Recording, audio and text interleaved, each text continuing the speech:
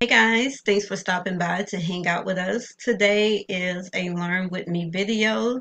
I'm going to be showing you how I make my chip bag markups using Canva. Canva is a free online graphic design software that you can use for absolutely free. It's really easy. All you have to do, you log into your account. If you don't have an account, you can make a free account. And to get started, when I'm making my markups, I just use the standard size paper, but landscape. So you're going to go to your custom dimensions and you're going to make it 11 by 8.5 inches and you're going to click create design. All right, I forgot to mention, so before you even get started, you either want to make a markup or you can purchase one off of Etsy like I did when I first got started. I actually purchased a chip bag template maker from an Etsy seller. Now I just use my own template that I came up with for my chip bags, but I still use the chip bag markup that was included in that package. And that's what you see right here. So I'm going to change my page color, different colors, so that I can see what I'm doing.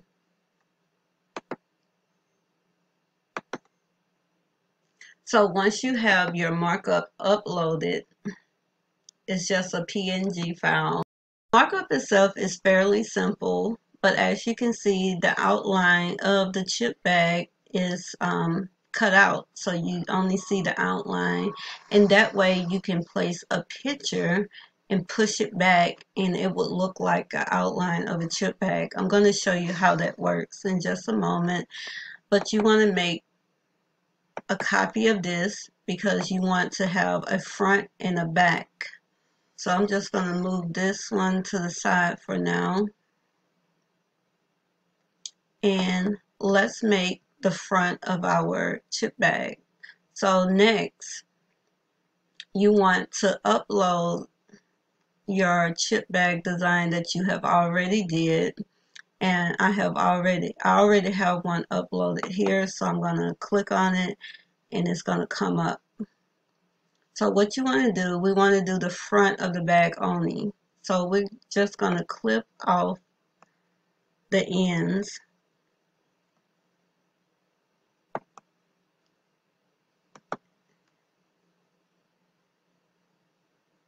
Okay, now we just have the front. So we're going to place this on top of that one and we're going to size it to fit. Okay.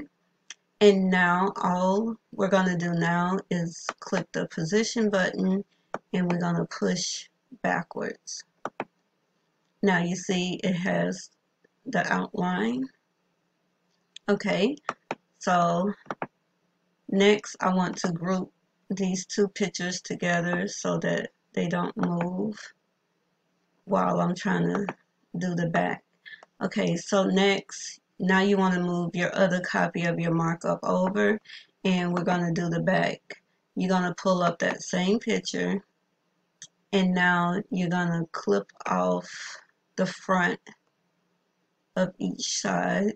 You're going to do your right and your left side. So we got that side done. I'm going to move that side over and we're going to resize it to fit.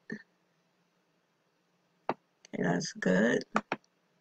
We're going to click on it, position, and we're going to push it back. See how that looks?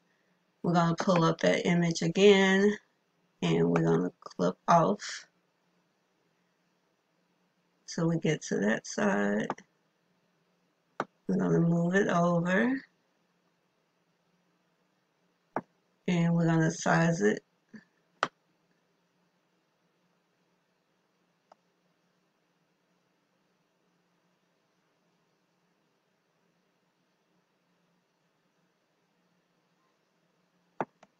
Okay, click position and we're going to push it back. Now, the middle is gonna, when we change the color back to white, it's gonna be white. So we can leave that as is. And we're going to select the images and we're going to group them together. We're going to click our page again and we're going to change the color back to white. So now you have the back of your bag and we have the front, and we can resize it if we need to. And that's it. And that's how I make my markups in Canva. And you can add your text. If you want to add text here, you can go ahead and add all of that. But it's fairly easy. And then after you get done, you can click that download button right here. You can save it as a PNG file. That's pretty much it, guys. If you have any questions, feel free to leave them down in the comment section down below.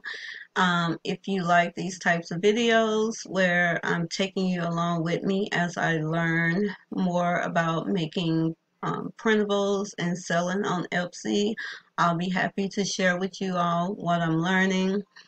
And if you're interested in seeing a video on how I made my first 30 sales, leave me a comment down below.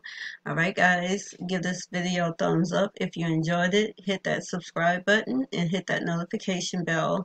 Thanks so much for watching and see you next time.